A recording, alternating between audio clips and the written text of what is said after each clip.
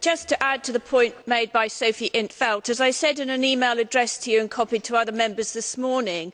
I think another regrettable fact is that it seems that you have made the Grand Mufti comparable to the Pope and the UK Chief Rabbi as a European representative of his particular religion. I think that sends a very bad signal to Muslims who are European, and I hope that although of course the visit tomorrow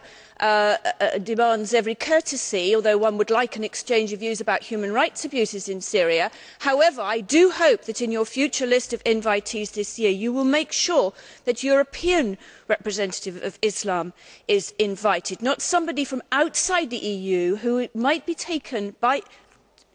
to represent Muslims in Europe, which he does not.